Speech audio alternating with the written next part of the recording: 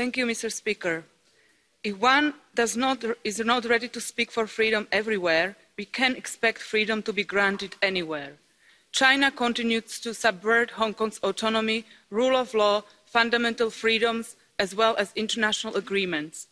The latest unilateral decision by the National People's Congress of China to enact a national security law for Hong Kong seriously threatens the city's autonomy, rule of law and fundamental freedoms. It is expected that the law will introduce a range of vague and draconian charges.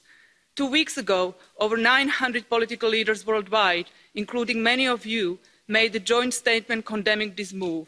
The joint motion for resolution of this Parliament provides a clear and principled stance on this situation in Hong Kong and upholds the values on which this union has been built on, and on which should and must direct our foreign policy as stipulated in Article 21 of the treaties.